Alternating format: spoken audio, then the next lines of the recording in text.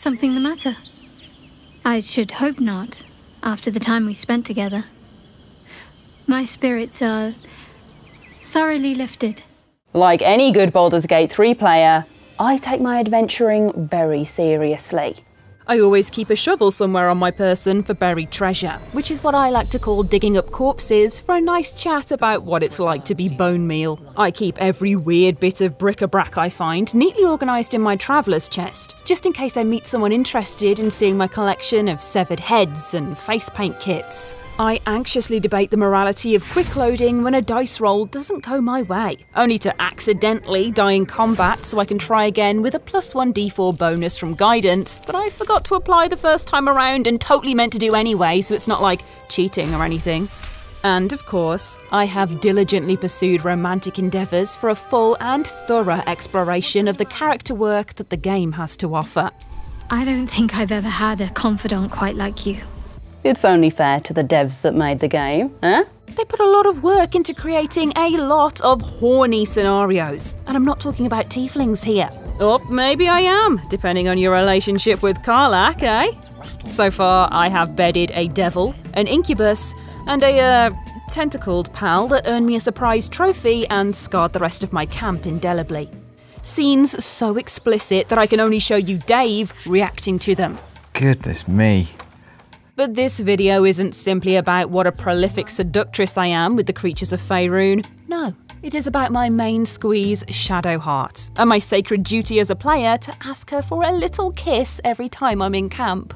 Yes, it is my duty, but it's also my honour. I made it my singular mission to get kinetic with the cleric as wholesomely as possible in my Baldur's Gate 3 playthrough. You see, my character is in love with Shadowheart, and their shared passion for killing weaklings and hanging out in dark places makes their love story as beautiful as it is bloody. Ugh. Yet, this is not a happy video, dear viewers. Oh no. For Baldur's Gate 3 is as unruly as it is captivating, and the natural chaos that I'd embraced throughout my gameplay finally came back to bite me, to shame me, to make a fool of me in a way I'd never experienced before at the most pivotal moment of me laying my sweet moves down with my scary wife. But first, to understand the full depths of my woe, and quite how this happened, we have got to take a wider look at all the joys Baldur's Gate 3 has tucked away in the illusory walls of its setting. I grew up on a healthy diet of fantasy games. Like, playing them, not eating them. From Champions of Norath, to Drakan the Ancient's Gates, to Gauntlet Dark Legacy, and then Elder Scrolls and beyond, Baldur's Gate 3 was always going to worm into my brain like a mind flayer tadpole. I just didn't quite prepare for how deeply it would get under my skin. On a personal level, it brings back all this nostalgia of running co-op through Baldur's Gate Dark Alliance with my dad, only with the in-game party of 4 acting like a physical manifestation of all the warring opinions we used to have about who gets the bastard sword, or the B-sword, as we had to call it when my mom heard us playing and had some stern opinions to share on 15th century naming conventions. But where those other games are wrapped in distinct memories of nights spent on beanbags, captivated by the TV, Baldur's Gate 3 throws a displacer beast amongst my nostalgia. It's video game memories, yes, but it is also the dining table lit by lamplight, with the smell of old cardboard wafting through the air as we cracked open another tabletop adventure. It's 3 hours on a Sunday afternoon memorising a paperback rulebook and still getting half of it wrong when we actually got to playing. It's my dad's hand-painted miniatures I'd watched him spend all winter making look perfect to play just one game with. Or the evenings spent crying with laughter with my friends as we plot to sneak a frog into a lord's pants to disrupt a banquet. Surprisingly, it worked very well.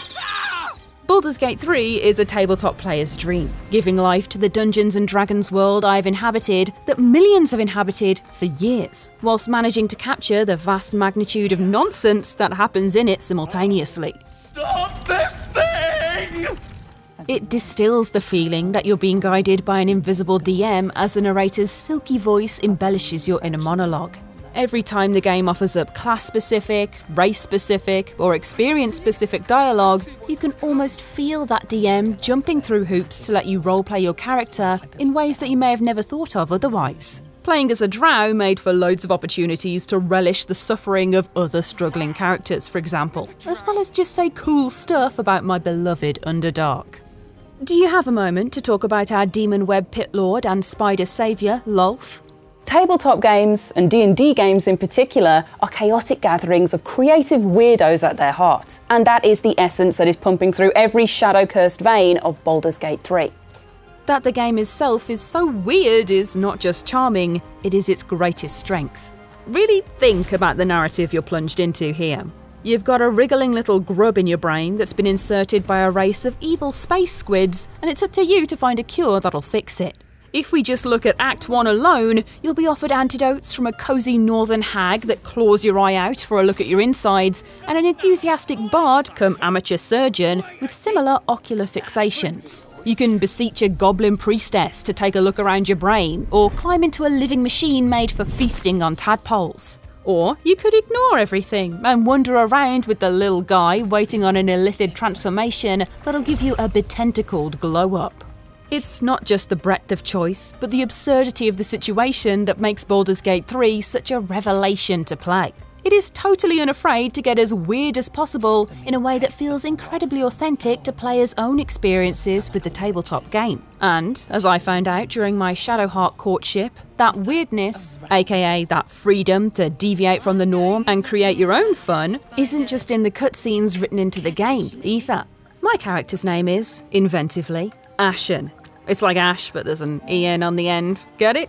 She's a Lolth-sworn Drow rogue who left Menzo Baranzan for information and treasure to bring back to the Underdark to better serve her god, after a life spent raiding underground tunnels on the back of her riding lizard in search of lost relics. I mean, you have to give your D&D character a little bit of backstory flavour, right? I met Shadowheart early on in my journey.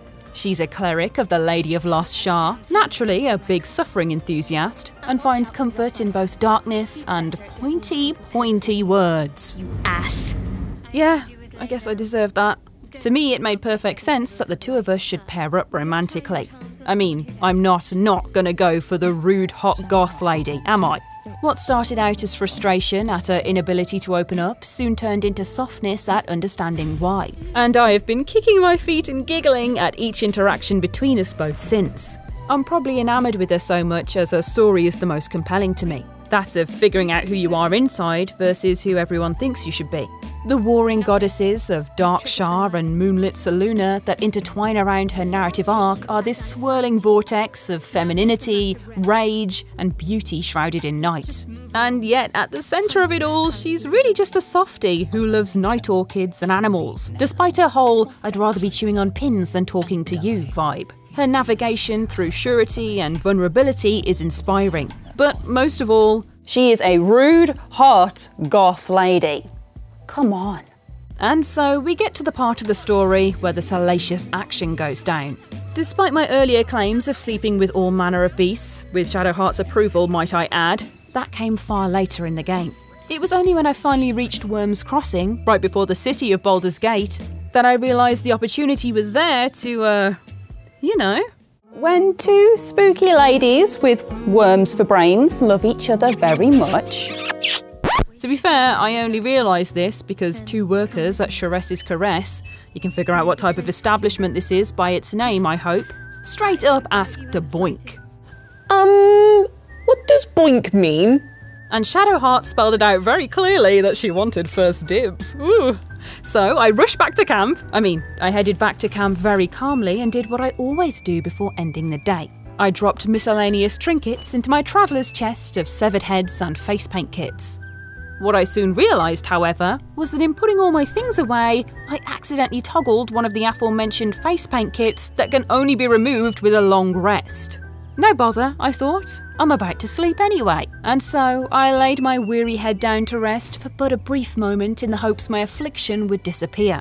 Alas, it was then that my dear sweet Shadowheart decided she'd like to, get some midnight swimming lessons. Not like this, Shadowheart. Not like this. Take off your clothes.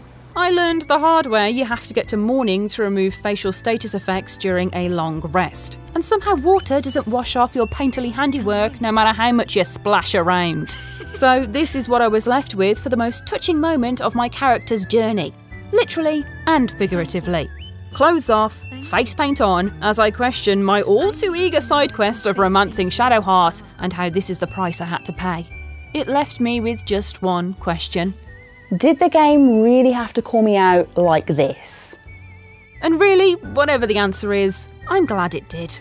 It's a funny aside that takes the beautifully authored story of Shadowheart and beams it through the lens of personal creation. Just like when I played a one-shot with the usual Dungeons & Dragons rules, but our characters were actually all gerbils. To be fair, it was quite a lot like Baldur's Gate 3, if you equate the illithid transformation with a far furrier one.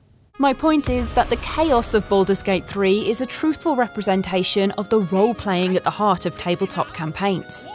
You could argue that it's the wealth of choices you can make and each of their rippling consequences, the rattle of customisable D20s that bounce around their own digital dice box, the turn-based moments where you pause and assess a scene for high ground bonuses and quickly sift through weapon wheel highlights akin to pages and pages of spell notes. I know I've got something nasty in here somewhere. All of those things work together as a whole to give Baldur's Gate 3 truly enchanting tabletop-inspired gameplay. But it's the chaos, the weirdness, and the personal flubs, intimate moments ruined by accidental clown face makeup, for example, that capture the reality of Dungeons & Dragons' specific high fantasy fun better than anything. The tabletop game has always been about creating your own adventure with a group of friends, using the rules as a skeleton for the flesh that is unique to your journey. You'll all know the main beats of a story thanks to the accompanying rulebook, but the way you get through it will be all of your own imagination. And of course, very chaotically. Baldur's Gate 3 then is so perfect because that sculptable chaos is the beating heart at the centre of your playthrough. Creating a world where random encounters make sense while still retaining emotional stakes is the real high-level charm spell cast by this wonderful, beautiful, brilliant little game. And why I'm still crushing on it after nearly 100 hours exploring. Well, it's either the game or Shadowheart, but the whole clown thing really put my fixation into perspective. A little misdirection. Couldn't resist. Chaos reigns then, hey? There's my little love letter to my Baldur's Gate 3 experience, and to the game itself that I plan to write many more stories with. Who are you romancing? What is your favourite random experience you've had? Let me know in the comments below. As always, give the video a like if you enjoyed this, subscribe to stay up to date with the world of PlayStation, and we'll see you again soon. Thanks for watching.